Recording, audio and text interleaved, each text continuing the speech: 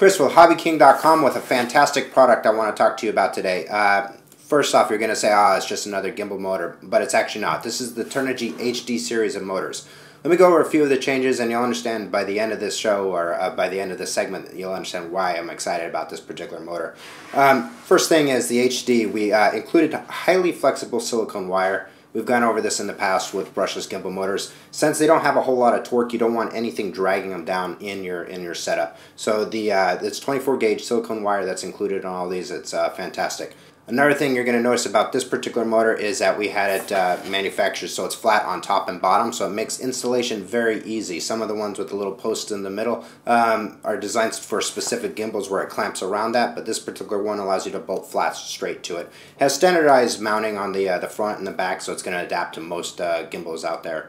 Another cool feature about this motor is that it's been wound specifically for this application, and everyone says, hey, it's been wound for gimbals, but what does that really mean? Now, Alexmos and Martinez controllers are really designed, they have to have that feedback from the motor to know how many pulls it has and be able to move smoothly. The key on that is not necessarily how many winds it has, but its internal resistance per phase or between the two phases. And the magic number has been always between about 5 and 20 ohms. A little higher in the ohm rating, the better they seem to perform. So these have been optimized and wound for that specific application. Now, we've got these in a variety of sizes. This particular one's a 52 series. We've got the smaller ones for your GoPro size gimbals and the mid size for your neck size gimbals, and a couple different bell sizes within those ranges as well, depending on your specific application.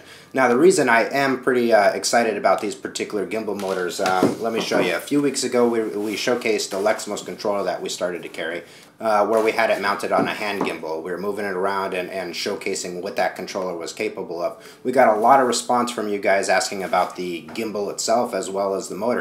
Well, these were the exact motors that we were using on that, and we were pre-testing them to see how they performed as far as tuning, performance, and power to handle heavy loads of cameras. If you take a look at the gimbal that we used in that shoot the other day, you're going to see right here, Turnigy. These were the ones that we were using in that and on this gimbal. So obviously you've seen them performed in use. They're a fantastic motor. They're up on the new items page. Check them out, and as always, subscribe to our YouTube channel. And just heads up, if you're interested in the gimbal itself as well, keep your eye on the new items page. We'll see you next time.